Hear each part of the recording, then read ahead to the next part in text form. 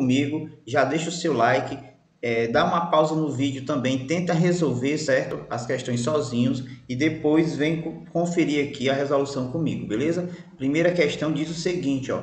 Qual é o número inteiro que adicionado ao seu dobro é igual a 72? Então, pessoal, nesse caso aqui, a gente vai usar variável, não incógnita, melhor dizendo. Eu vou usar a letra X, tá? Então, qual é o número inteiro que é adicionado ao seu dobro? Então, como eu não sei qual é esse número inteiro, eu posso chamá-lo de X, tá? Aí ele diz que tem que ser adicionado ao seu dobro. Ao seu dobro. Dobro de quem, pessoal? De X, né? Então, o que é o dobro? É 2 vezes. Então, 2 vezes quem? 2 vezes X. Então, o que você vai fazer aqui? O comando do texto, né? Ó, qual é o número inteiro? Eu já sei que é X. Que é adicionado ao seu dobro. O dobro eu sei que é 2x. Então, o que é adicionado? Somado. Então, você vai colocar x mais 2x. Isso aqui é igual a 72. Aí, x mais 2x, isso aqui é igual a 3x, que é igual a 72. Aí, você quer buscar o valor de x. Então, é só dividir 72 por quanto, pessoal? Porque você divide por quem? Quem está multiplicando o x aqui é o 3. Então, esse 3 desce como divisor aqui, ó. Ele passa para o segundo membro como divisor. Então, o x aqui é 72 dividido por 3, que dá igual a 24, beleza? Então, agora sim, ó, professor, deu 24. E como é que eu vou ter certeza que eu acertei a resposta? Então, a certeza vem aqui, ó. O número que você pensou inicialmente foi quanto? Foi x. E o x ele é igual a 24, beleza? Aí você tem que fazer o quê? Somar com o dobro de 24. Qual é o dobro de 24? 48. Somando 28 com 44, você obtém exatamente 72, beleza? Então, pessoal, aí, ó, se está gostando do vídeo, já deixa o like, certo? Que é importante para a gente, para o canal aqui continuar se desenvolvendo e crescendo aqui para trazer conteúdo de qualidade para vocês, beleza? O triplo de um número natural, olha só, pessoal, nessa questão. Triplo quer dizer 3 vezes. O triplo de um número natural. Que número pode ser esse? Vamos chamar de x novamente. Pode ser 3 vezes o x. Então, o triplo de um número, como é que eu represento? Represento 3 vezes esse número. Que no caso eu chamei o número de x. Então, 3x, beleza?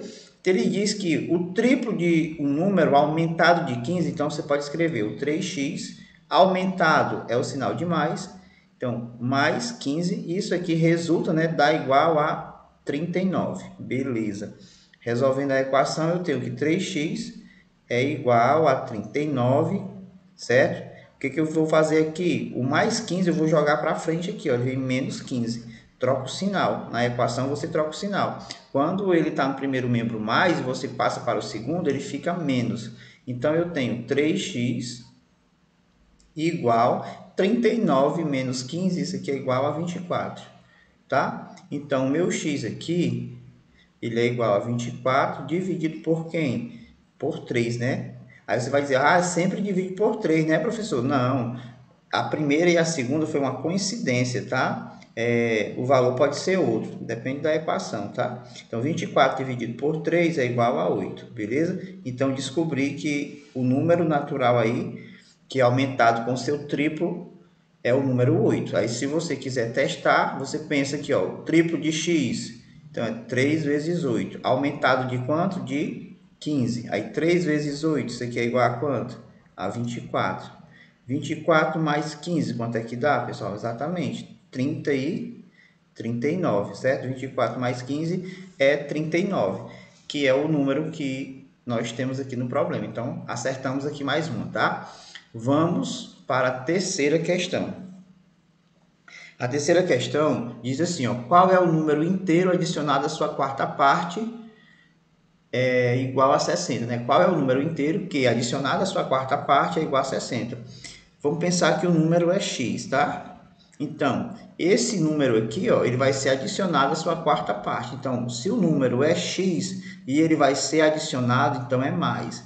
A quarta parte é esse número x sobre 4, beleza? E o resultado é igual a 60, tranquilo? Aí a gente vai, tira o MMC aqui dos denominadores, certo? Quem são os denominadores? É só 4 e 1, né? Aqui quando não aparece é 1. Então, é só multiplicar. 4 vezes 1 eu tenho 4, certo? Aí a gente divide esse 4 embaixo e multiplica em cima, para obter uma fração equivalente. Então, 4 dividido para 1, 4 vezes x, eu fico com 4x. O sinal que está aqui na frente é o mais, então eu vou repetir esse mais aqui. 4 dividido para 4 dá 1 vezes x, dá x. 4 dividido para 1 é 4 vezes 60, 4 vezes 60, 240. Show? Aí, pessoal, tem denominadores iguais aqui, certo? Então, o que eu faço? Ó, tchuco, tchuco. Ou seja, eu cancelo os denominadores, certo? Então, eu fico só com a parte de cima. Qual é a parte de cima? 4x mais x. Então, eu vou colocar bem aqui na frente, ó.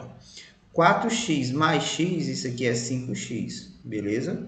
5x igual a 240. Então, vai ficar x igual 240 dividido por quanto? Olha só como mudou agora, não é mais o 3. O número que está multiplicando o x é o 5. Então, 240 dividido para 5, pessoal, é exatamente 48, certo? Então, o número procurado é 48. Professor, tira a prova aí. Beleza. O número que você pensou não foi 48? Foi. Aí, esse 48 tem que ser somado com a sua quarta parte. Então, você vai pegar o 48 e dividir por 4. Você vai encontrar 12. Aí, quando você somar, você vai obter quanto? 48 mais 12? 60. Ó, o valor que foi mencionado no texto. Beleza? Agora, a gente vai para a nossa última questão, galerinha. A diferença entre os 2/3 de um número racional e a sua metade é igual a 10. Qual é esse número? Então, novamente, eu vou utilizar o x, certo? Então, aqui é 2/3, certo? De um número. Só que eu não sei qual é o número. Então, eu vou chamar de quem? De x. Como é a diferença agora? É menos. Então, 2/3 de x menos a sua metade. Ora, a sua metade, metade de quem? De x. E o que é a metade? Dividido por 2, perfeitamente. Que é igual a 10. Então, você coloca aqui o 10 na frente. Tranquilo? Tira o MMC dos denominadores. O MMC de quem? De 3 e 2. 3 vezes 2, pessoal, dá quanto? 6. Então, você coloca o 6 aqui e coloca 6 aqui. Divide embaixo, multiplica em cima. 6 dividido para 3 dá 2, vezes 2, 4. 4 vezes x, 4x. Então, eu coloco 4x aqui. Menos 6 dividido para 2 dá 3 vezes x, fica 3x. Aí, pessoal, lembra que qual é o número que não tem aqui, que não está aparecendo aqui embaixo do 10, o denominador? Exatamente, o 1. Então, vai ficar 6 dividido para 1, 6, vezes 10, 60. Iguais, o que a gente faz? Ó, tchuco, tchuco. Aí sobra quem, ó? Tá aqui em cima, ó. Sobra o que está em cima. 4x menos 3x dá 1x, que é igual a 60. Então, questão resolvida. O número procurado aí é o 60. Aí vamos testar aqui, ó, para ver se é o 60 mesmo. Vai ser 2/3 de quem? De 60 menos a metade de 60. 60 sobre 2. Aqui eu posso simplificar, né? O 60 dividido por 3 dá 20. Aí o que vai sobrar aqui, ó, 2 vezes 20. Quanto é 2 vezes 20? 40, tá? 2 vezes 20, isso aqui é igual a 40. Menos 60 dividido por 2, 30. Então, 40 menos 30 é exatamente igual a 10, que é o resultado aqui do nosso texto, ó, que ele diz que a diferença entre 2/3 e a metade de um número é igual a 10. Ó. Então, fazendo a substituição é igual a 10. Espero que vocês tenham curtido o vídeo, que tenham aprendido com ele. Se gostou aí, deixa o like mais uma vez, né?